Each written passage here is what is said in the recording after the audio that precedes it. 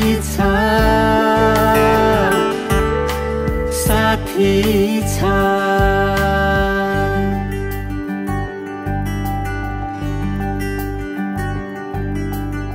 नमस्कार, कार्यक्रम मेरो एउटा साथी छमा यहाँलाई हार्दिक स्वागत अनि न्यानो अभिवादन। आज कार्यक्रममा मसँग त्यस्तो अतिथि हुनुहुन्छ जो नेपाली गीत सङ्गीतको एक पर्यावक्षी नाम, उदाहरणीय नाम, सर्वप्रिय गायिका अन्जु पन्त अनि उहाँको छोरी परितोषिका पन्त। उहाँहरूसँगको कुराकानी आजको कार्यक्रम मेरो एउटा साथी छमा। स्वागत छ यहाँलाई। हजुर, धेरै धन्यवाद। धन्यवाद। के छ अन्जुजी हालखबर? सबै ठिक छ, एकदम राम्रै छ। व्यस्तता अझ बढेको छ। हजुर, जिम्मेवारीहरू अझ धेरै काँधमा आइरहेछ र व्यस्तता अझै धेरै बढिरहेछ। छोरीको व्यस्तता के छ? छोरी के गर्ने? पहिला आफ्नो कुरो भनिदिनु पर्यो। अहिले त अब 12 को एक्जाम सकेर बसेको हो। अब चाहिँ त्यही अब कलेजहरू बुझ्ने अनि अब यो म्युजिक भिडियोको कुरा यति हो। कलाकार भइयो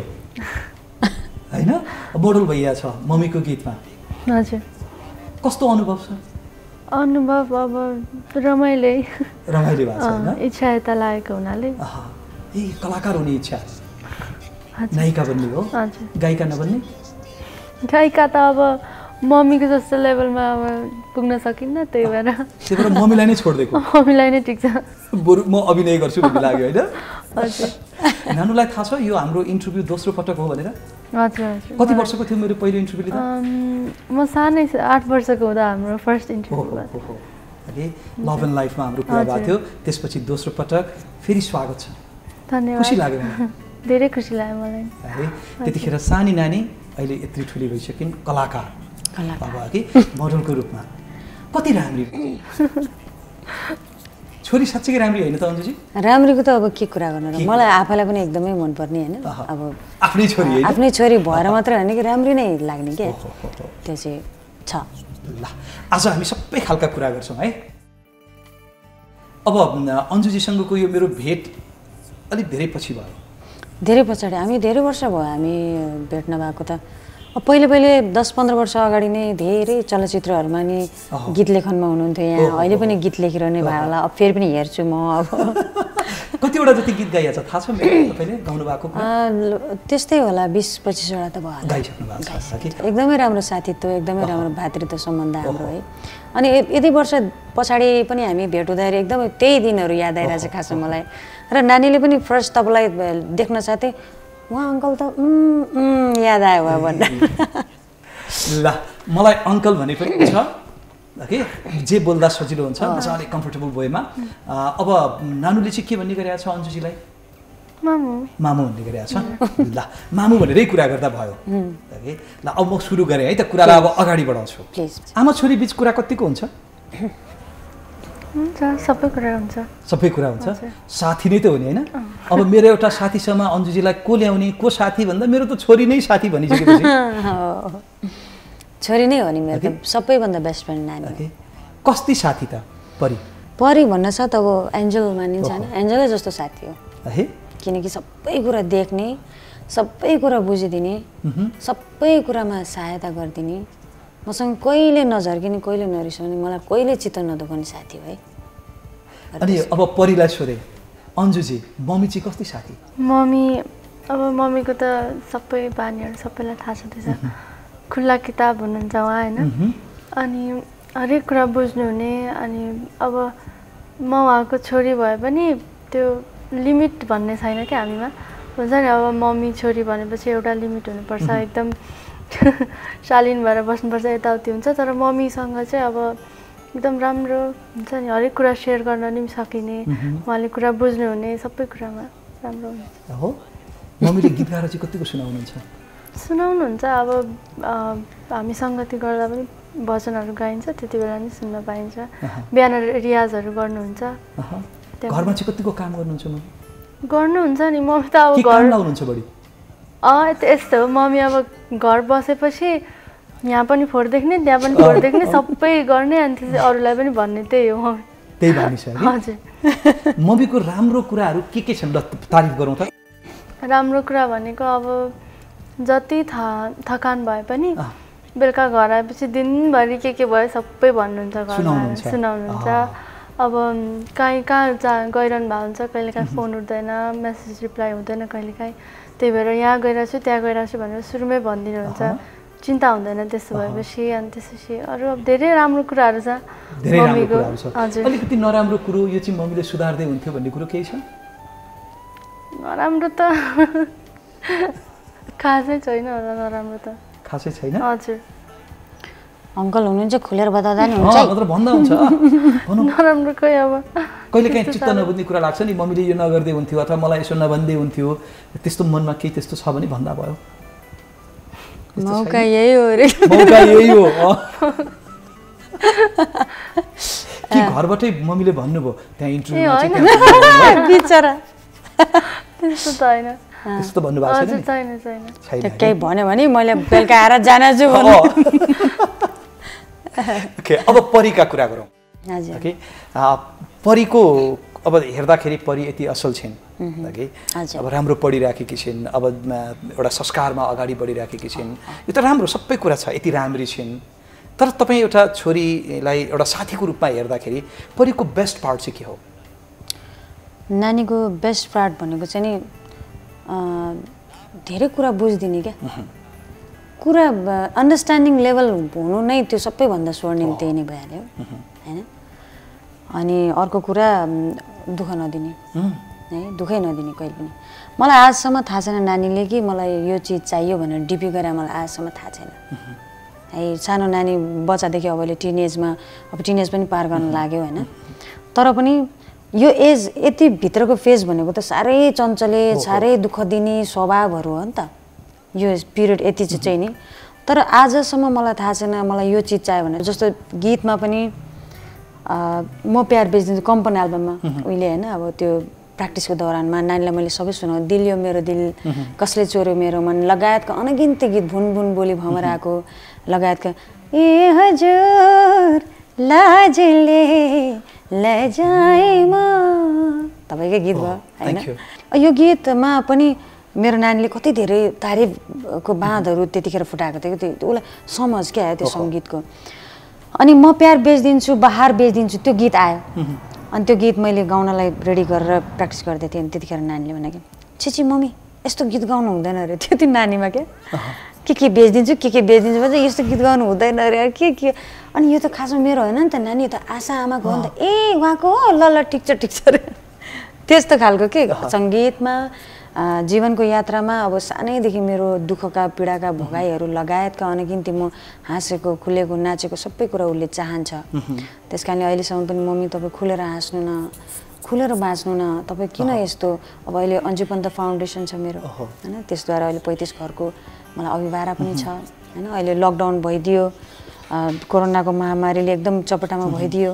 त्यस कारणले अन्य धेरै कुराहरूमा हामीले अगाडि बढ्न सकेका छैन तर त्यो थाँती चाहिँ अगाडि बढाउनै पर्ने छ अनि त्यो कुरामा पनि मलाई सल्लाह सुझाव दिने सानैदेखि मैले धेरै कुराहरू नानीबाट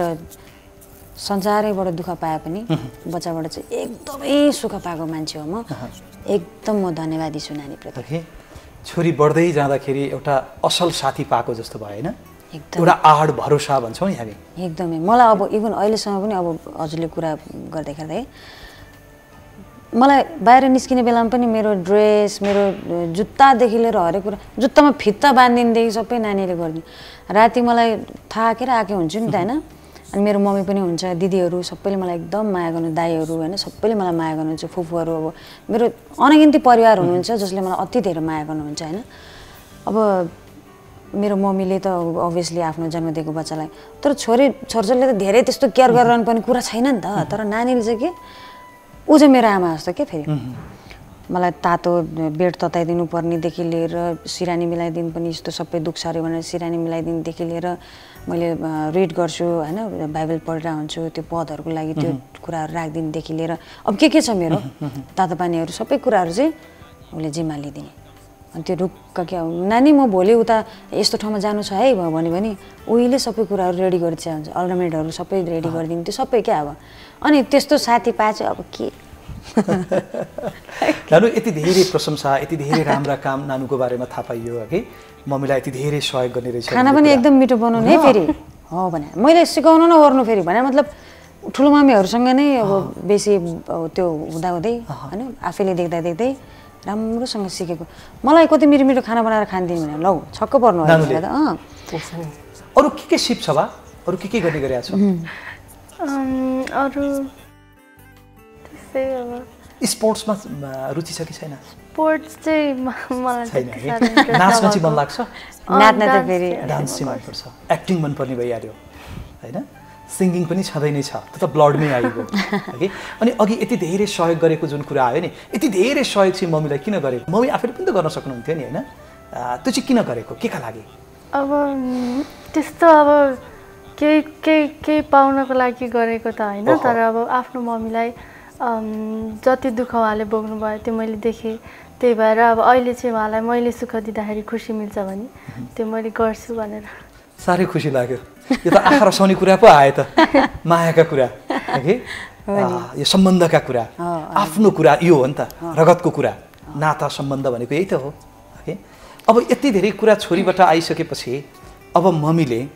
छोरीका लागि गीत नगाइदिएर हुन्छ ल छोरीलाई नै डेडिकेट गरेर केही तपाईँले गाएका गीतहरू 7,000 भन्दा बढी गीत गाउनु भएको छ तपाईँले सबै खालका गीत गाउनु भएको छ अब ती 7,000 गीतहरू मध्येमा केही गीतहरूको स्थायी छोरीलाई चाहिँ समर्पित गरेर गाइदिनु पर्यो स्टुपिड मन चलचित्रबाट राख्छु है सुरुमा अर्जुनजीलाई धन्यवाद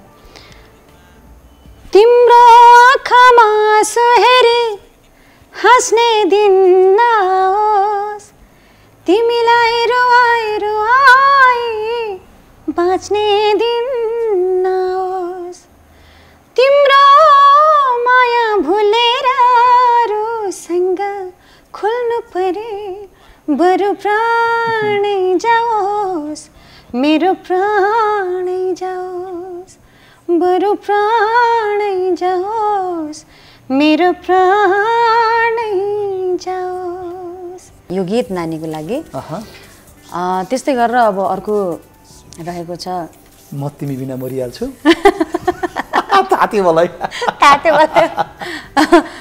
यसमा चाहिँ हाम्रो सम्बोजित भास्कर सरलाई पनि सम्झिन चाहन्छु म भुवन केसी दाईको होइन हाम्रो बाबा क्यारिकेचर तपाईँ राम्रो गर्नुहुन्छ नि जस प्रयास एकदम खुसी लाग्छ आज कार्यक्रममा गराउँछु क्यारिकेचर यो चाहिँ अब एक टुक्रा मात्रै मैले टाइटल गाएको हो तर सबैले मन पराइदिनु भयो धेरै धेरै आभारी छु मेरो दर्शक श्रोताप्रति म तिमी बिना मरिहाल्छु म तिमी बिना मरिहाल्छु अब यो गीत सँगसँगै मेरो छोरीलाई चाहिँ मैले हरेक पाइलाहरू जस्तो सानो नानी हुँदाखेरिदेखि लिएर अब अहिले टिनेजको एजसम्म पनि जुन जुन फेज नानीले पार गर्दै गयो त्यो समयमा मैले नानीलाई त्यही अनुरूपको काउन्सिलिङहरू गर्छु त्यही कारणले जिन्दगी सधैँ एकनाश हुँदैन होइन जिन्दगीमा उतार चढावहरू धेरै आउँछ मेरो स्ट्रगल पिरियड यस्तो थियो यो बेलामा यस्तो दुःख परेको थियो तिमी जब मेरो गर्भमा हुँदाखेरि मैले यति दुःख गर्नु परेको थियो यस्तो ठाउँ पुग्नु परेको थियो म यसरी गीत गाउनु गएको थिएँ यी सबै कुराहरू म नानीलाई सम्झाएर हुन्छु अनि घन्टौँको के 2-3 घन्टाको काउन्सिलिङ नानीले सुन्ने भने दिक्क नमान्ने के अनि यहाँनिर आएर मेरो काखमा सुत्छ अनि त्यस पछाडि मेरो जन्मिने साथको फोटो देखाउनुहोस् मेरो पास्नेको लुगा देखाउनुहोस् मम्मी मेरो बचपन बेलाको सामानहरू झिक्दिन्न भन्छ मलाई अनि मैले यति साह्रो दुःखमा नजिकबाट देखाएको छु नानीलाई त्यही कारणले गर्दाखेरि जिन्दगी फुलको थुम अलिकति है किनकि जिन्दगी सधैँ होइन एकनाश हुँदैन तर मभन्दा पनि बोल्ड छ है त्यो हृदय बुझ्नमा त सानैदेखि थियो नि त बरु म भावुक हुन्छु होला म टुट्छु होला कतिपल्ट होइन तर नानी चाहिँ त्यसो छैन है म यो गीत गाउँछु नानीको लागि है त राजन शिवाकोटी है अत्यन्तै प्यारो ल जिन्दगी यो फुलै फुलको थुङ्गो हुँदैन जिन्दगी यो फुलै फुलको थुङ्गो हुँदैन फक्रिने र ओइला हुने टुङ्गो हुँदैन फुलको थुङ्गो हुँदैन साह्रै मिठो गीत र मलाई अत्यन्त मनपर्ने गीतहरूमध्येको एक गीत पनि हो यो एकदम ओके यसले जीवन बुझाउँछ क्या सही यो गीतमा त्यो जीवन बुझाउँछ र छोरीलाई समर्पित गरेर मम्मीबाट यी गीतहरू आए कस्तो लाग्यो मम्मीका यी गीतहरू सुन्दा आफूमा डेडिकेट गर्दाखेरि अब मम्मीको स्वरमा गीत सुन्न त अब रमाइलो लाग्छ अब मलाई डेडिकेट गरेर पनि मम्मीले धेरै पहिला पनि यसरी गीतहरू गाउने सम्झाउने यताउति गर्नुहुन्छ र आज एकदम खुसी लाग्यो मम्मीको गीत सुन्न पाउँदा ओके मम्मीलाई पनि एउटा गीत सुनाइदिउँ न त कुन गीत गर्ने यो चाहिँ म्युजिक र के कुन गीत गाउने मम्मीका लागि उहाँ त जज पनि हो है फेरि काठमाडौँ आउने हो कि होइन उहाँले भन्नुहुन्छ फेरि झन् ढुकढुकी बढ्यो जिन्दगीमा आयो अब अहिले म्युजिक भिडियो गरेकै गीत ए ल ल ओके मलाई फेरि मम्मीको साथ चाहिन्छ गीत गाउँदा चाहिँ ल प्लिज कस्तो भने अब घरमा त्यो अरू अब 7वटा भाषामा नानीले गीत गाउन सक्छ होइन तर वेस्टर्न फ्लेभर आउँछ हाम्रो यतातिरको क्लासिकलहरू चाहिँ हल्का छ मिठो छ आवाज तर आफ्नैपनको गीतहरू चाहिँ धेरै गाउन आउने अनि मसँग भएपछि एक किसिमको धक लाग्दो रहेछ क्यारे अनि ल मम्मी यसो हल्का है भनेर हुन्छ कि यसो होला नि त अन्जु पन्तको अगाडि गीत गाउँदैछु भन्ने होला नि त त्यहाँ मम्मी बिर्सेर जब गाउने बेला आएपछि मलाई मम्मी भन्दा पनि अन्जु पन्तै देख्छ क्या हो त्यो चाहिँ एउटा छ ल अब पहिला मम्मी केही गीत गाएर मम्मीलाई सुनाउने मम्मीले साथ दिनुहुन्छ त्यसपछि आफूलाई जुन मनपर्छ जुन फ्लेभरको जस्तो गीत त्यो पनि गाउने ल धेरै माया नदेऊ मलाई एक्लै हुँदा गाह्रो हुन्छ धेरै माया नदेऊ मलाई एक्लै हुँदा गाह्रो हुन्छ धेरै हाँसो पनि नदेऊ पछि रुँदा गाह्रो हुन्छ धेरै हाँसो पनि नदेऊ पछि रुँदा गाह्रो हुन्छ धेरै माया नदेऊ मलाई एक्लै हुँदा गाह्रो हुन्छ आहा कति मिठो गीत तपाईको सङ्गीत हजुर तपाईको स्वर हजुर यसमा शब्द चाहिँ सुरेश वाग्लेजी सुरेश वाग्लेजीको निकेश खड्काजीले भिडियो डाइरेक्सन गर्नुभएको छ कि नानु मोडल पहिलो होइन त यही मोडलिङ गरेको गीत कुन्सान बमजम भाइ हुनुहुन्छ ओके राम्रो उहाँ पनि अनि नानी एकदमै धेरै बधाई र शुभकामना हजुरको आशीर्वाद पनि चाहिन्छ है पक्का पक्का त्यो त छ सधैँ छ त्यो रहन्छ नै अब अर्को गीतलाई वेस्टर्न टाइपको गीत सुनौँ त There's a fire starting in my heart, reaching a fever pitch and it's bringing me out the dark. Finally I can see you crystal clear. Go ahead and sell me out in an alley or ship bay. See how I take to every piece of you. Don't underestimate the things that I will do. There's a fire starting in my heart, reaching a fever pitch and it's bringing me out the dark. The scars of your love reminds me of us. They keep me thinking that we almost had it all. The scars of your love, they leave me breathless. I can't have feelings. We could have had it all. Rolling in the deep.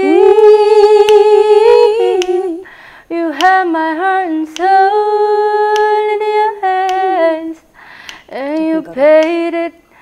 to the beat. Wow कति मिठो अब जजले भनौँ त उहाँ काठमाडौँ आउनुहुन्छ कस्तो गाउनुभयो उहाँ काठमाडौँ मात्र हुनु धेरै अगाडि जानुहुन्छ ल एकदम मिठो अब अलिकति रमाइला कुरा घरमा तयार हुन कसलाई बढी समय लाग्छ नानुले भन्नु पर्यो मम्मी मम्मी भनेको टाइम भन्दा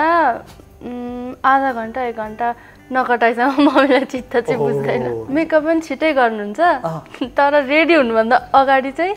एकदम आरामले बस्ने अनि त्यसपछि टाइम जब निस्किने टाइम हुन्छ तब चाहिँ रेडी हुनुहुन्छ अनि चट्टा लाएर त्यो यसो फेरि मलाई बाहिर निस्किन त्यो फोर्सहरू मन पर्दैन क्या त्यो सबै गर्नु जब बाहिर निस्किने बेलामा चाहिँ बहाना होइन बाहना हो त मेरो है बहाना होइन जस्ट अरू कुराहरू गर्न थाल्ने कि रेडी हुनु छोडेर चाहिँ अरू कुराहरूमा ध्यान दिनु अनि ढिलो गरिदिने त्यो यस्तै हो अब अलि अब विशेष मान्छेहरूको विशेषै त्यो हुन्छ विशेष देखियो ढिलो गरेपछि विशेष भइन्छ भन्ने थाहा पाइयो नेपालमा हैन सबभन्दा बढी को खान्छ सबभन्दा कम को खान्छ खाना त उस्तै होला छिटो को खान्छ उस्तै हो नानी भने जस्तै हो छिटो पनि के भन्नु छिटो कसले खान्छ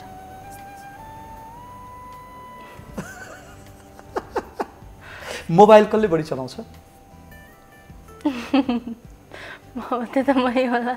ओहो हजुर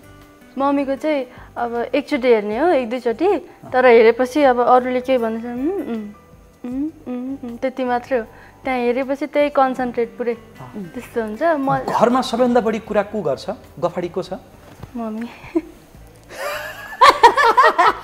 कुरा सबभन्दा बढी कसले सुन्नुपर्छ मम्मी र मामा चाहिँ मै हो ओहो सुन्नु बढी पर्छ है बोल्नु मम्मीले धेरै बोल्ने सुन्न त मैले पर्यो नि त मम्मी कतिको पैसा दिनुहुन्छ परिलाई पैसा अब दिइरहनुहुन्छ मागेको जति दिनुहुन्छ कि मागेको घटाएर दिनुहुन्छ हैन मैले माग्दिन मम्मीले आफै बुझेर दिनुहुन्छ ए म केही नामहरू तपाईलाई लिन्छु चर्चित नामहरू मलाई एकदमै छोटो उत्तर दिनुस् ल तपाईको बुझाइमा रामकृष्ण ढकाल कस्तो मान्छे हो एकदम हम्बल मान्छे हो हम्बल मान्छे कस्तो गायक आलोकश्री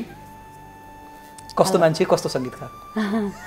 संगीतकारमा त बिचारा एकदमै हैन त्यत्रा हिटलिस्ट दिनु भएको छ हैन राम्रो संगीतकार हो उहाँ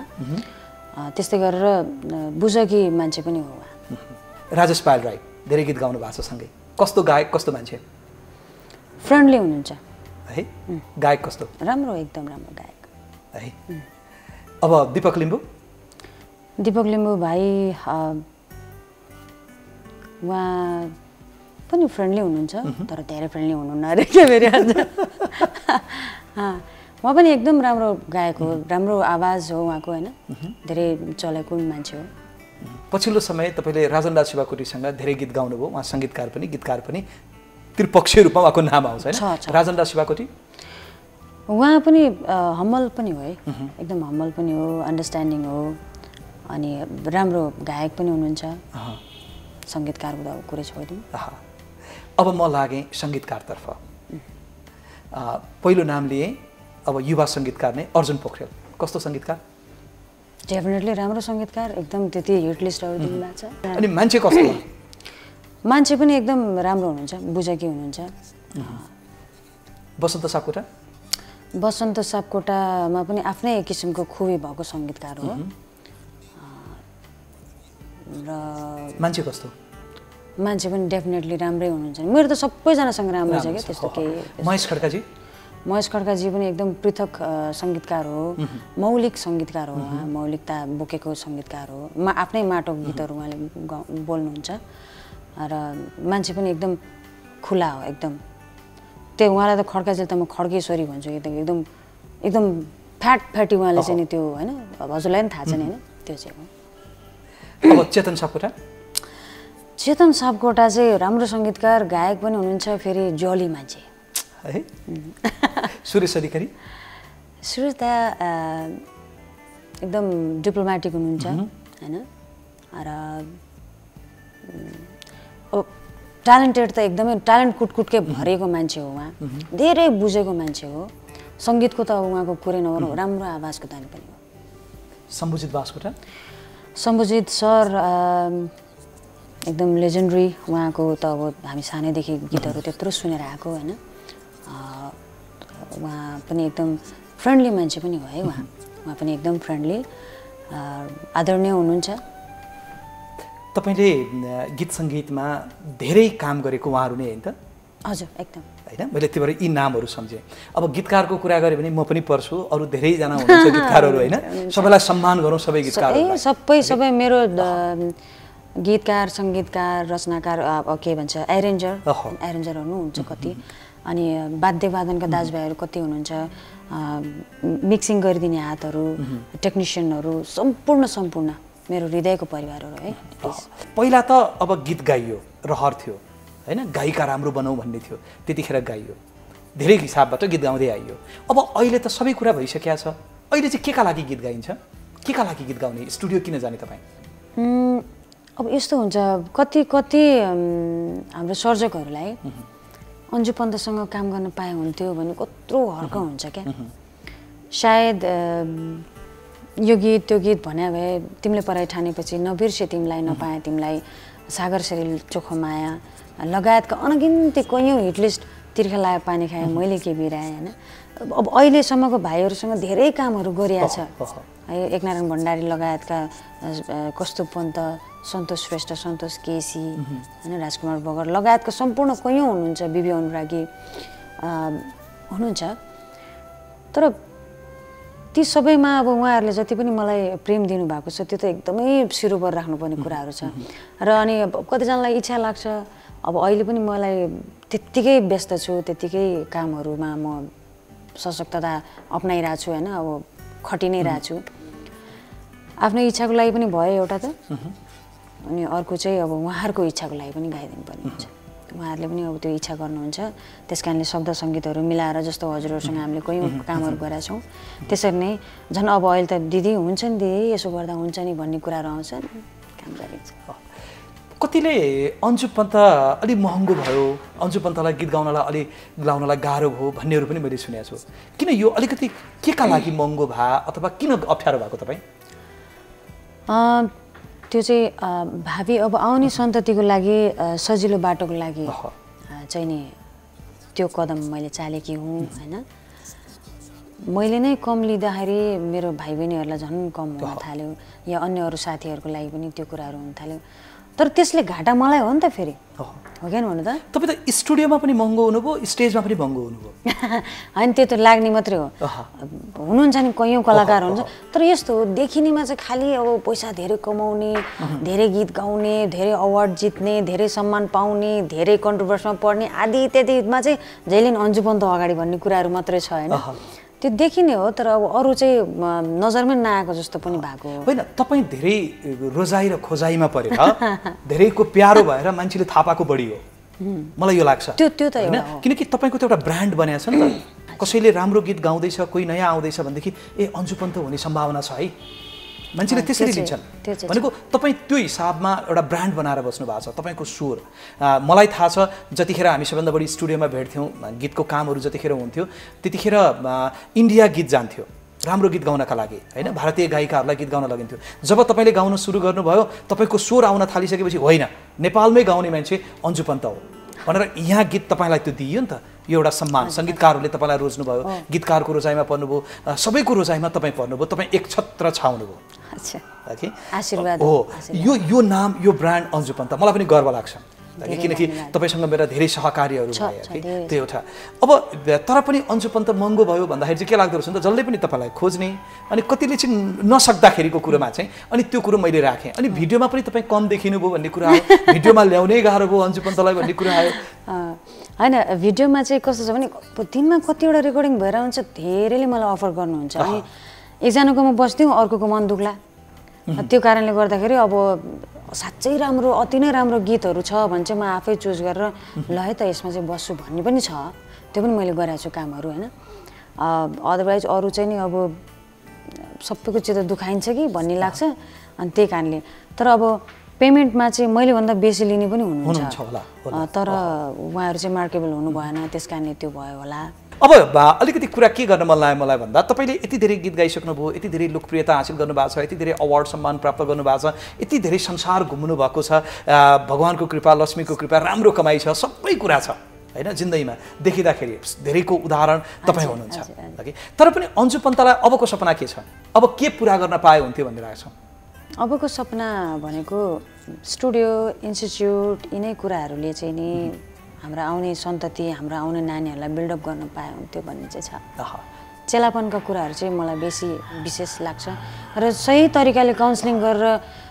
त्यो यात्रा जीवनको यात्रामा ठिक तरिकाले अगाडि बढाइदिनु पाए हुन्थ्यो भन्ने लाग्छ कि जीवन के रहेछ जिन्दगी के बुझ्यो जिन्दगी त साँच्चीकै भन्दाखेरि त साँच्चीकै मिठो वरदान हो क्या कसरी बाँच्नुपर्ने हो एक बारको जुनी साँच्चै असल छ कसरी बाँच्नुपर्ने हो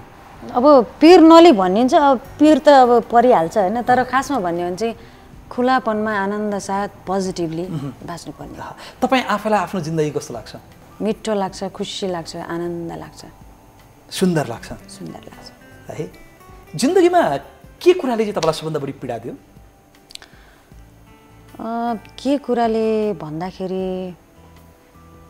पीडा त कयौँ छन् है धेरै छन् तर त्यस्तो नपरिदियोस् जिन्दगीमा कहिले भन्ने हुन्छ नि कतिपय कुराहरू शरीरमा सबै कुरामा चाहिँ नि प्रहार पर्दाखेरि जस्तो घाँटीमा टाउकोमा माइग्रेन पिनास किडनीको दुईटै साइडमा पुरै करप्ट भएको कुराहरू खुट्टा भाँचे हात भाँचे यी सबै कुराहरू पर्दाखेरि चाहिँ अनि अर्को विशेष कुरा चाहिँ नि गला जब जान थाल्यो नि मलाई यो यस्तो चाहिँ जिन्दगीमा नपर्दै हुन्थ्यो भन्ने चाहिँ बात जिन्दगीको सबभन्दा खुसीको पल तपाईँको नानी जन्मिँदाखेरि नै हो नानी जन्मिँदाको है जब गीत गाउन तपाईँ विदेश जानुहुन्छ अथवा देशका विभिन्न ठाउँमा जानुहुन्छ है दर्शकले तपाईँलाई के चाह राखेर चाहिँ आएको जस्तो लाग्छ मलाई खोजेर आउने अथवा म भनेर आउने दर्शकको चाहिँ चाह यो हो कहिलेकाहीँ फिल गरिन्छ नि आफैले होइन त्यो के लाग्छ उहाँहरू चाहिँ मलाई लाग्छ कि एकछिन एउटा थकाइ चाहिँ बिसाउनलाई आउनु भयो जस्तो लाग्छ अनि प्लस म पनि त्यही नै हो मलाई पनि मेरो दर्शक श्रोतासँग कहिले गएर भेटौँ कहिले गएर इन्टरेक्ट गरौँ आई कन्ट्याक्टहरूदेखि लिएर हरेक कुरा म याद गर्छु होइन कसले के रेस्पोन्स दिइरहनु भएको छ त्यो कुराहरू हेर्न मन लाग्छ बात गर्न मन लाग्छ उहाँहरूसँग होइन अनि त्यस कारणले एकछिन चाहिँ नि मिठो पल जिउन थकान मेटाउनलाई बस्छौँ आत्मा एकै ठाउँमा राखेर बस्छौँ भन्ने लाग्छ अनि त्यही खुसीमा म पनि दौडिन्छु उहाँहरू पनि त्यही खुसीमा आउनुहुन्छ भन्ने लाग्छ त्यसैको लागि है त्यसैको लागि यो यति धेरै ठाउँमा कार्यक्रम गर्दाखेरि विभिन्न किसिमका फ्यानहरू श्रोताहरू दर्शकहरू भेटिन्छ नि होइन त्यस्तो यादगार पल कहीँ कतिको त्यस्तो लाग्छ विशेष लागेको मलाई अमेरिकामा अस्ति नै 3 वर्ष अगाडि नै होला सायद BNCS समिट थियो त्यहाँ चाहिँ हजारौँका सङ्ख्यामा मान्छेहरू हुनुहुन्थ्यो होइन धेरै माया गरिरहनु भएको थियो त्यतिखेर म यो रोमा थिएँ र ऊ परबाट अलिकति 2-3 उसबाट चाहिँ परबाट चाहिँ नानी भन्दा पनि सानो भनौँ न 15 वर्ष 16 वर्षको बच्चाहरू छोरी बच्चाहरू त्यहाँबाट यसरी हेरेर गर्न थाल्नुभयो क्या अनि मैले नि यसो हात लगाएँ अनि हामी आउँ भन्नु नि आउनुहोस् न भने मलाई दौडेर 4-5 जना आउनुभयो क्या अगाडि प्रोग्राम चलिरहेछ लाइभ अनि मेरो टर्न आउनु लागेको छ उहाँहरू दौडेर आउनुभयो र यहाँ बस्नुभयो मेरो सबैजना यहाँ बस्नुभयो अनि मलाई यहाँनिर माया गरेर हात लिएर चुप्पा खाएर टिनेजको बच्चाहरू हो नि त अनि चुप्पा खाएर अनि यसो गरेर मेरो यहाँनिर बसेर यसो गर्दै यसरी माथि हेर्छ रोइसक्यो सबैजना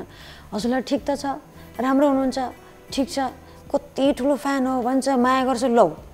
हे प्रभु मलाई पो कत्रो आपत हेर त यता सवार्यो उता सवार्यो लौ न ए बाबा लौ न के अलि मिलाइदेऊ लौ न भन्नुपर्ने स्थिति कस्तो रोगो के बच्चाहरू साना साना बच्चाहरूले टिनेजका नानीहरू छोरी बच्चाहरू कति धेरै माया कि कति धेरै माया छक्क पऱ्यो म पनि आँखाभरि आँसु आउनु थाल्यो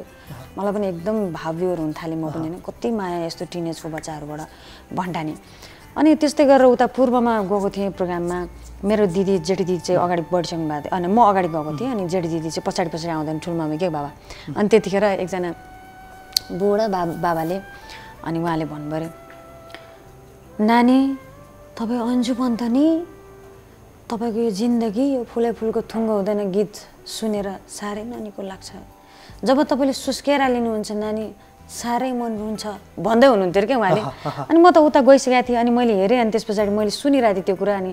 कस्तो आनन्द आयो कि मेरो दिदीलाई चाहिँ म भन्ठान्नु भएछ कि त्यो बाजेले बिचरा अनि गएर मैले बात गरेँ अनि हामीले त्यो मोमेन्ट जियौँ त्यसै गरेर लन्डनमा पनि त्यस्तै भएको छ 17 वर्षको छोरा होला त्यो बाबु होइन म स्टेजमा छु लाग्छ कि कस्तो एकदम भयभरको सपना पुरा भए जस्तो मलाई स्टेजमा हेरेको अरे अनि तपाईँ त मेरो लागि त सबैभन्दा बहुमूल्य उपहार हो भनेर कति खुसी भयो कि अनि यही लन्डनमै जन्मेको रे लन्डनमा जन्मेर त्यत्रो ठुलो भएको बच्चालाई मेरो के मतलब थियो अनि त्यहीँको हाउभावहरू हुन्थ्यो नि अनि त्यस्ता मोमेन्टहरू धेरै छन् 101 वर्षको आमा पनि लट्ठी टेक्दै आउनुभएको केसेस छन् धेरै यस्ता किस्साहरू धेरै छन् स्वरले जोडेको कि हजुर हो गीतले जोडेको सङ्गीतले जोडेको यो नाता यो त अटुट रूपमा रहने नाता हो नि यो त भौतिक शरीर नरहँदाखेरि पनि यो नाता रहिरहन्छ यो चाहिँ सबैभन्दा असल कुरा है अब तपाईँलाई हुरुक्क भएर मन पराएर आउनु त कति भए स्वर सुनेर त्यो त म सोध्न पनि चाहन्न किनकि यति प्रिय मान्छे यति मिठो गीत गाउने मान्छे यति धेरै अवार्ड जित्नु भएको छ गीत सङ्गीतले सारा संसारलाई जोड्नु भएको छ अब के कस्ता आए त्यो म बुझ्नै चाहन्न कि त्यो त स्वाभाविक रूपमा भइ नै हाल्यो अब यो यति धेरै कुराहरू आउँदै गर्दा सबै कुरा हुँदै गर्दा अब जीवनसाथीको कुरा के होला जीवनसाथीको कुरा चाहिँ यही जीवनसाथीलाई सोध्नुहोस् न अब यतै छ नि यहाँ मेरो एउटा साथी छ ऊ साथी तर जीवन एक्लै त कट्न गाह्रो छ भोलि गएर बिहे गरेर त दिनुपर्छ यिनी पनि आफ्नो घर जान्छन् आफ्नो साथीका जान्छन् हैन त्यो त अब मम्मीलाई यति धेरै माया गर्ने छोरीकोबाट पनि त त्यो एउटा विचार पक्कै पनि त मम्मी एक्लो नहुनु भन्ने त हुन्छ नै कि जिन्दगी त आफ्नो जिउने बाँच्ने कुरो त हो नि त्यही कुरामा मलाई हरदम कराको गरेछ नानु के छ विचार यसमा मैले त कति भनिसकेँ मम्मीलाई पहिलेदेखि मैले त भनेको यही नै अब पछि गएर बुढेसकालको एउटा सहारा हो त्यो त हुनुपर्छ भनेर मैले भनिरहेको मम्मीको इच्छा अब तर म नानीले त्यही जहिले नि मलाई भनिरहेको मम्मी म पनि अर्का घर जाने जात होइन म पनि सधैँ तपाईँसँग रहन्न होला भले म अरूसँग गएर पनि अब होइन मेरो मान्छेसँग गएर पनि ज्वाइँ त बिचरा अब हुने नै परिहाल्यो बिचराको नानीको भाग्य पनि राम्रो छ होइन र ज्वाइँ पनि राम्रै हुन्छ भन्ने पनि म विश्वास राख्छु त्यही कारणले तर नानीले चाहिँ जहिले पनि मलाई भनिरहेको कुरा चाहिँ जीवन एक्लै काटिँदैन मम्मी होइन तपाईँलाई किन यो के को तपाईँलाई पीडा छ र यस्तो बिघ्न तपाईँले जीवनलाई यस्तो एक्लो बनाउनु भयो नगर्नुहोस् यस्तो कमसेकम कोही साथी त बनाउनुहोस् भनेर गरेर हुन्छ मलाई तर तपाईँले विवाह गर्नुपर्छ मम्मी अब यस्तो पनि मलाई भन्ने हो त भनेर कराएर यताउति भन्यो भनेदेखि होइन अब तपाईँलाई रेस्पेक्ट गर्ने मन मिल्ने त्यस्तो कोही भनेर हुन्छ क्या अनि कराएर हुन्छ त्यो चाहिँ अहिलेदेखि होइन धेरै वर्ष भयो मम्मी तपाईँले विवाह गर्नुपर्छ भनेर गरेर आउँछ अनि नगर्ने कोही नखोज्ने अथवा कोही त आउनु भएको छ होला अथवा कसैले भन्नु पनि भयो होला आफूले पनि रोजिएको होला अब के त्यस्तो साह्रो उ त होइन तर अब समयले जिन्दगीलाई कता लान्छ अब आजको भोलि थाहै हुँदैन क्या त्यस कारणले अब सोच त विवाह नगर्ने भन्ने हो तर नानीले यति धेरै कराएर चाहिँ घरबाट पनि त्यतिकै धेरै कराइरहनु भएको छ सबैजनाले प्रेसर आइरहेछ होइन त्यसले गर्दाखेरि चाहिँ खोइ अब हेरौँ के हुन्छ अब मैले यो पर्सनल कुरा किन यसरी उठाएँ भन्दा म जुन रूपमा तपाईँलाई चिन्छु बुझ्छु तपाईँको एउटा शुभचिन्तक पनि भएँ म साथी पनि भएँ अघि एउटा फ्यान पनि भएँ अघि जसरी हेरेर पनि भयो होइन एउटा त्यो हिसाबमा सहकर्मी जस्तो पनि भएँ त्यही भएर मैले पनि यो बुझौँ भन्ने हिसाब पनि लाग्यो र यो कार्यक्रम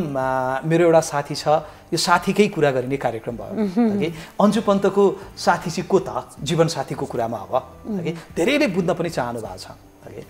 तपाईँ किन यति धेरै प्रिय हुनुहुन्छ भन्दा यही मायाले प्रिय हुनुहुन्छ यही गीत सङ्गीतले प्रिय हुनुहुन्छ अनि जब तपाईँ सबैको हुनुहुन्छ सबैको जिन्दगीलाई जोड्ने तपाईँको गीत सङ्गीतले गरिरहेछ अरूको सुख दुःखको तपाईँको गीत बनाएको छ भनेदेखि तपाईँको सुख दुःखमा साथ दिने कोही त हुनु पर्यो भन्ने त तपाईँकै फ्यान तपाईँकै श्रोताको चाहना हो नि त श्रोता दर्शकले पनि मलाई त्यो धेरैचोटि मलाई भन्नुभएको कुरा हो कि विदेश जाँदाखेरि पनि त्यत्तिकै यति धेरै शुभचिन्तक हुनुहुन्छ यति धेरैले मलाई माया गर्नुहुन्छ म अब त्यो लेखाजोगै छैन क्या अनि सबैको चिन्ता नै यही नै कि होइन एक्लै जिएर हुँदैन साथी त हुनैपर्छ अहिले अब कति काउन्सिलिङ गरिसक्नु भयो भनेदेखि अहिले नलाग्ला तर आफ्टर 50 तपाईँलाई महसुस हुन थाल्छ भनेर मलाई त्यो भनिरहेको हुन्छ जतिखेर पनि अनि अब हेरौँ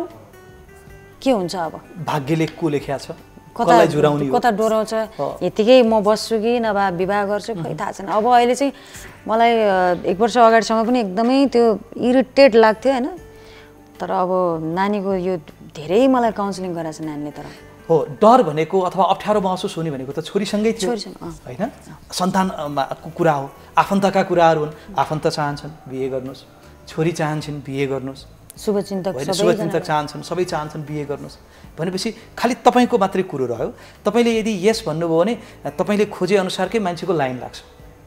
मलाई यो थाहा छ र अर्को वर्ष खुसीको कुरो सुन्न पाइन्छ ल धन्यवाद के कसो छोरी त्यसो भए कुरो ठिक भने ठिकै भन्नुभयो चित्त बुझेछ मम्मीको बेमा चाहिँ म नाच्ने हो लौ मार्यो है हामी नाच्नुपर्छ मम्मीको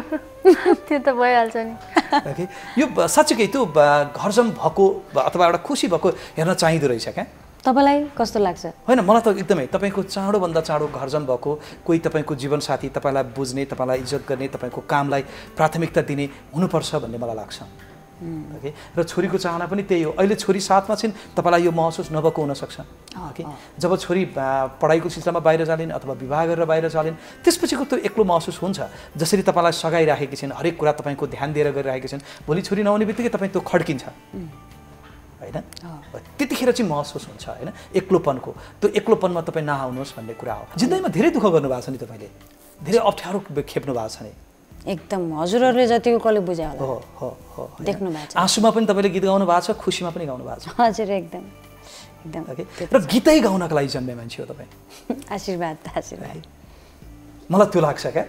आज भावनात्मक कुराहरू यसरी गरियो ओके र एउटै यो कुराको मेरो फुपूलाई म यतिखेर फेरि पनि सम्झिन्छु जानकी केसी है म उहाँलाई धन्यवाद दिन्छु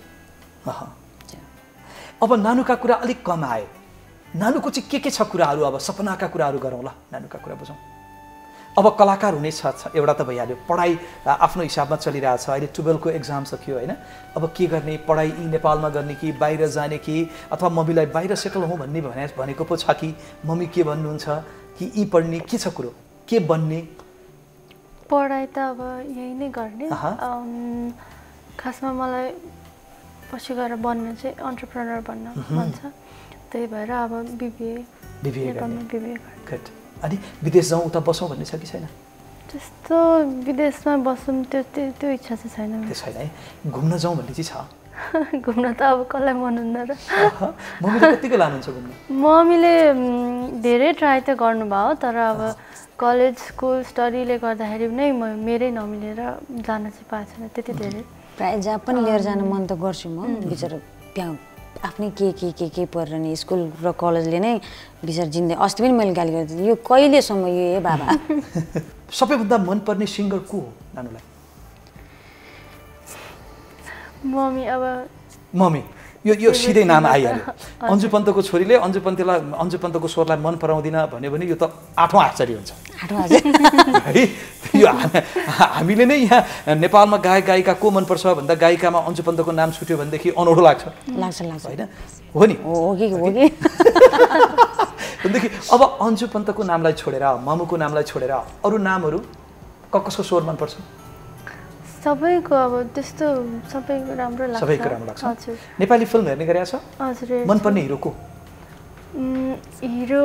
अब अहिलेको भन्दा पनि पुरानो हिरो मनपर्छ को मनपर्छ पुरानोमा भुवन केसी जी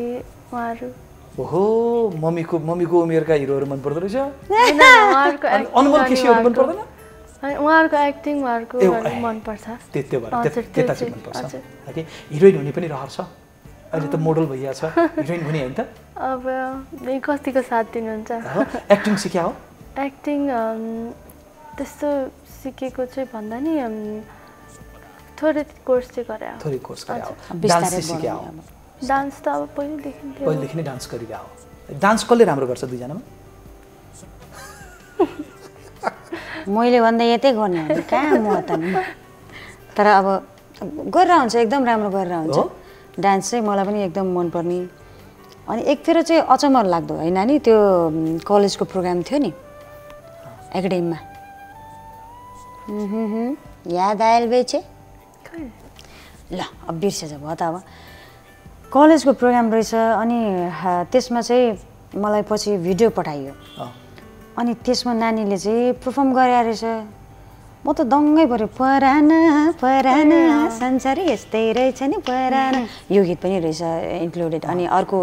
अरू इङ्ग्लिस गीत हिन्दी सबै अब त्यो राखेर रहेछ एउटा अनि त्यसको कोरियोग्राफर चाहिँ नानी अनि कलेजमा चाहिँ यस्तो धुरन्धर रहेछ घर चाहिँ केही नदेखाउने भन्दै म कराउन थालेँ कहिले नदेखाउने तर म पहिला सिङ्गिङ मैले गाउँदाखेरि मैले गीतको दौरानमा म सानो बेलामा पनि मैले घरमा चाहिँ एकदम केटा जस्तो आवाज निकालेर गाउने एक्लैमा हुँदा सुरिलो आवाजमा गाउने गर्थेँ क्या त्यस्तै नदेखाउने रहेछ पछि मैले थाहा भयो त्यो भिडियो हेरेपछि ल त्यसो भए त अनि पछि मैले सोध्दै गएँ बिस्तारै काउन्सिलिङ गर्दै गएपछि खासमा इच्छा चाहिँ कहाँनिर छ त भनेको अहिलेको लागि चाहिँ अलिअलि यसो मलाई इच्छा यता पनि छ है मम्मी भनेपछि ठिकै छ भनेर अब म अत्यन्त छोटो क्वेसन गर्छु छोटो छोटो उत्तर ल तपाईँको जीवनसँग जोडिएका तपाईँले गरेका पहिलो कामका कुरा है तपाईँले पहिलो गीत कुन गाउनुभयो मनुवा मनने योगी बनाऊ अलिकति सुनौँ न शिलापन्त आन्टीलाई म धन्यवाद दिन्छु रचनाकार उहाँ अनि सङ्गीतकार चाहिँ मेरो गुरु कृष्ण डङ्गल बाबा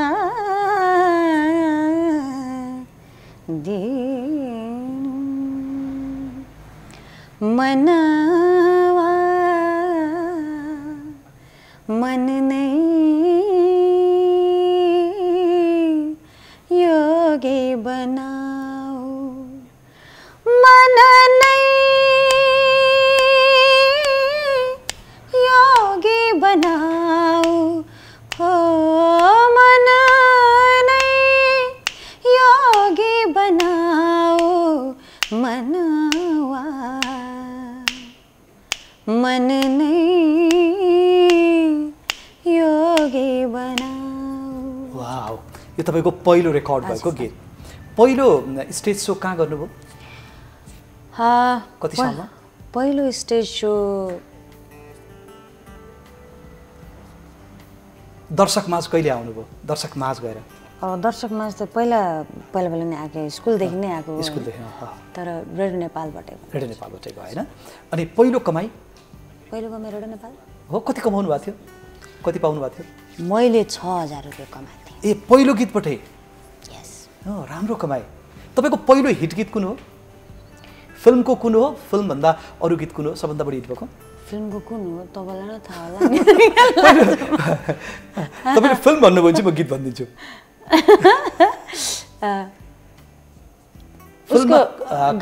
पहिलो कसको सङ्गीतमा गाउनुभयो फिल्ममा त राजकुमार बगर होइन फिल्ममा चाहिँ खास बगर चलचित्रमा गएको हो मैले धेरै अगाडि विभनाजीले त्यसमा त्यो चाहिँ पहिलो चलचित्रको गीत थियो होइन सबभन्दा सुपर हिट तपाईँको कुन गीत भयो फिल्मको पहिलोमा त कुन होला हो मलाई फिल्मको चाहिँ अलि याद धेरै छन् अत्याधिक बढी गीतहरू आयो अब आधुनिकमा चाहिँ हजुरको के अरे यस्तो एउटा कथा पनि हो होइन कम्पनी एल्बमबाट पनि भयो अनि अर्को अन्य धेरै आउँदै गएपछि पहिलो देश कुन हो तपाईँले भ्रमण गरे बहरान पहिलो सो होइन त्यो तपाईँको विदेश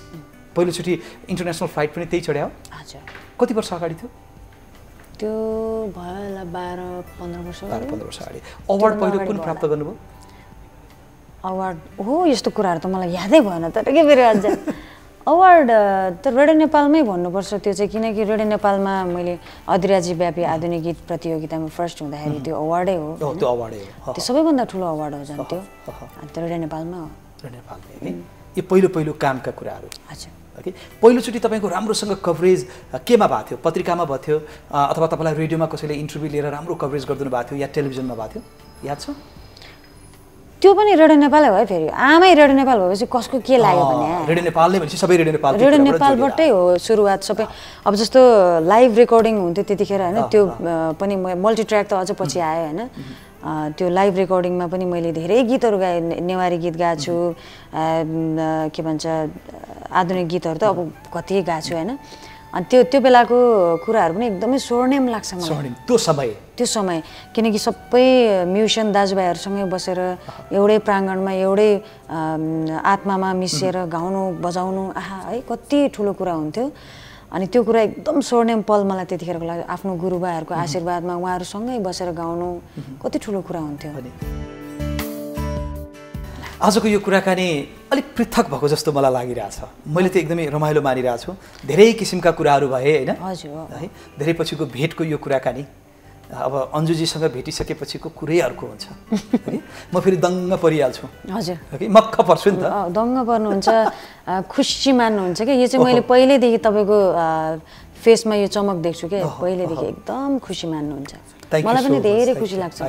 ल अब त्यहाँ तपाईँको ट्रेमा उपहारहरू आएका छन्, त्यहाँ जे उपहार छ त्यो प्याक गरिएको, त्यो प्याक गरिएको उपहार रोज्नुपर्छ। जुन रोज्नुहुन्छ त्यो तपाईँलाई एउटा रोज्नु पर्यो एक-एकवटा। अब मम्मी र छोरीमा कसले पहिला रोज्ने?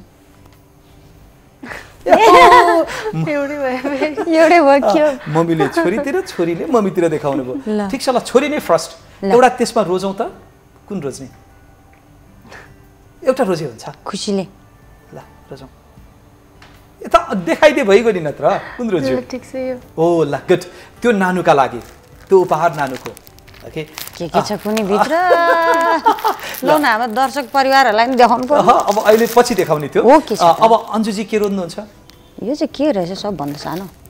झ्यामा पारेर यो चाहिँ यसो त्यो रोजिया हो जस्तो छ। त्यहाँ चिया छ, नेपालको पहिलो टी लाउन्ज चियापानको तर्फबाट स्पेसल त्यो अर्ग्यानिक टी। त्यो तपाईँहरू दुवैजनालाई एउटै दिँदा हुने भएको कारणले गर्दा मैले त्यहाँ 2टा प्याकेट मात्र राखेँ, एउटै घरमा जाने त हो। त्यो तपाईँहरूका लागि यो उपहार यो कार्यक्रमको तर्फबाट मैले यहाँलाई प्रस्तुत गरेँ। अब कार्यक्रमबाट बिदा माग्दै गर्दा साङ्गीतिक बिदाई त हुनु पर्यो होइन। अन्जु पन्तजी जब हुनुहुन्छ भने गीत सङ्गीतको माहौल बनेन भनेदेखि मजै आएन, मैले गाली खान्छु फेरि। अब सुपर डुपर ती हिट गीतहरू, ती आधुनिक ती सुगम गीतहरू अलिअलि त सुन्नु पर्यो। आज नन स्टप गाउन लाउन आज एकदम है त, किनकि स्टेजमा त दर्जनौँ गीत गाउनुहुन्छ नि हैन। दुईजना मिलेर आज मलाई एकदम चाहिँ है ल फास्ट भन्ने है गीत। ल नबिर्से तिमीलाई नपाए तिमीलाई बिना अर्थ दिलमा सजाए तिमीलाई बिना अर्थ दिलमा सजाए तिमीलाई। अब अर्को तिमीले पराई ठानेपछि, तिमीले पराई ठानेपछि पराई हुन के भयो र, तिम्रो मेरो बीचको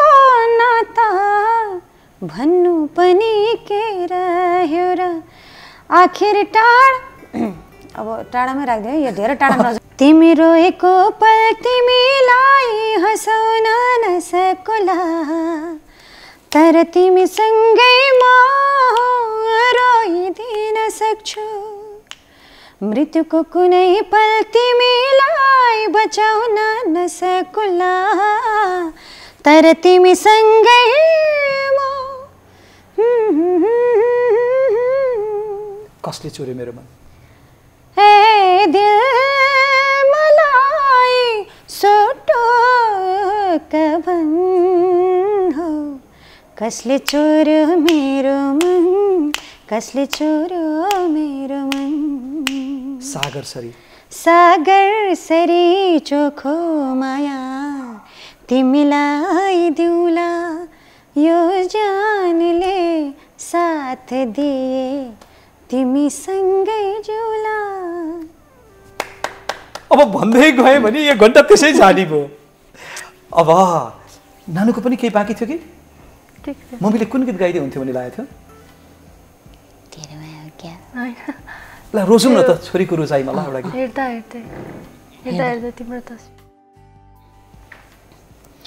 हेर्दा हेर्दै तिम्रो तस्बिर बोल्यो अनि रोए, हेर्दा हेर्दै तिम्रो तस्बिर बोल्यो अनि रोए, अतीतका ती यादहरूले, अतीतका ती यादहरूले बोल्यो अनि रोए, हेर्दा हेर्दै तिम्रो तस्बिर बोल्यो अनि रोए। अब यो अन्जु पन्त अफिसियल च्यानलमा चाहिँ राखिएको छ मेरो गीत त्यो गीत पनि म हजुरलाई टुक्रा सुनाउँछु सारङ्गीको सार सारङ्गीको सार हेर्दा बेथा देखिँदैन टुटे जस्तो तार टुटे जस्तो तार टुटे जस्तो तार टुटे जस्तो तार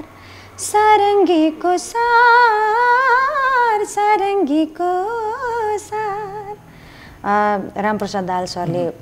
लेख्नु भएको त्यस्तै गरेर निम सङ्गीतले चाहिँ सङ्गीत गर्नुभएको यो गीत छ हैन आफैलाई भन्दा बढी तिमीलाई माया गर्छु म त आफैलाई भन्दा बढी तिमीलाई माया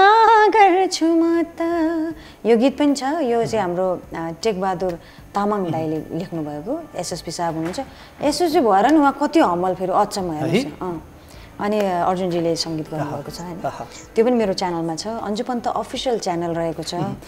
यदि मिठा मिठा गीत सुन्नु छ अन्जु पन्त सुन्नु छ भनेदेखि अन्जु पन्त अफिसियल च्यानलमा जानु पर्यो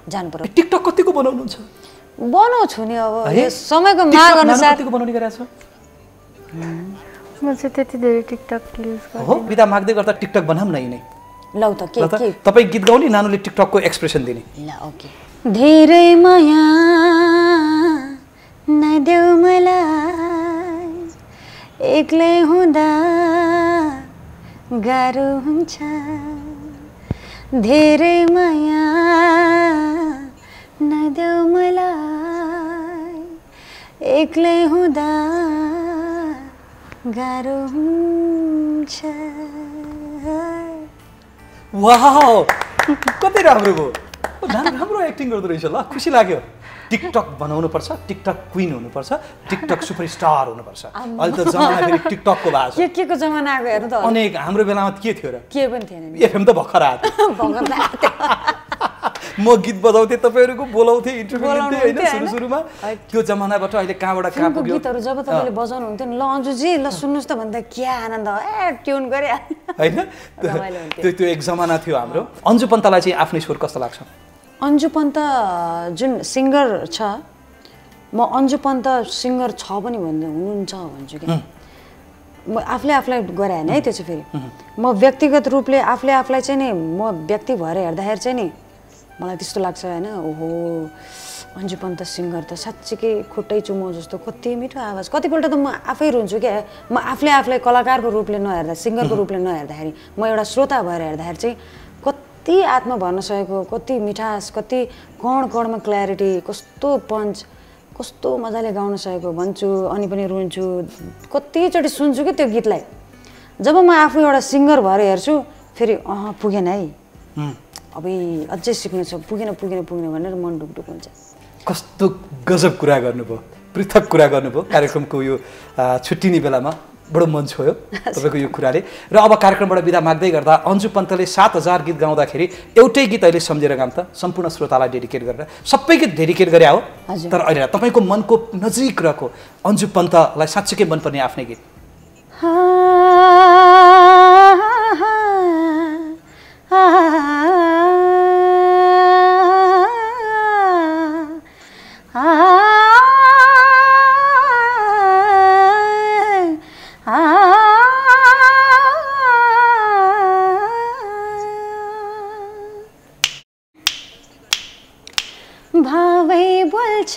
भावै सुन्छ भावै गुनगुनाउँछ मिठो प्रेम दुई आत्माको सच्चा मिलन पूजा बनिदिन्छ मिठो प्रेम यस्तै छ हजुर थ्याङ्क यू सो मच यहाँहरूको जय होस् सधैँ प्रगति उन्नति भएको सुन्न पाऊँ हेर्न पाऊँ खुसी सधैँ आओस् जीवनमा सधैँ सफलता मिलोस् सुस्वास्थ्यको कामना अझ बढी सफलताको कामना नानुलाई अब यो नानुले सुरु गर्न लागेको करियर एक्टिङको करियर यो करियरले अझ बढी खुसी दियोस्, सफलता दियोस्, धेरै धेरै शुभकामना। सम्भवतः यो अहिले गाएको गीतमा पनि नानीले क्लासिकल डान्स सिकेर नै यो गीतमा पर्फर्म गर्छु भनेको छ है। ल यो पनि हेर्न पाइयोस् चाँडै। थ्याङ्क यू सो मच, जय होस् यहाँहरूको। धेरै धन्यवाद तपाईँलाई पनि, तपाईँले दिनुभएको यो सुन्दर चाहिँ मिठो पलको लागि धेरै आभारी। सदाबहार हामी यो इन्टरभ्यू हेर्नेछौँ। हस्, थ्याङ्क यू। मेरो एउटा साथी छ,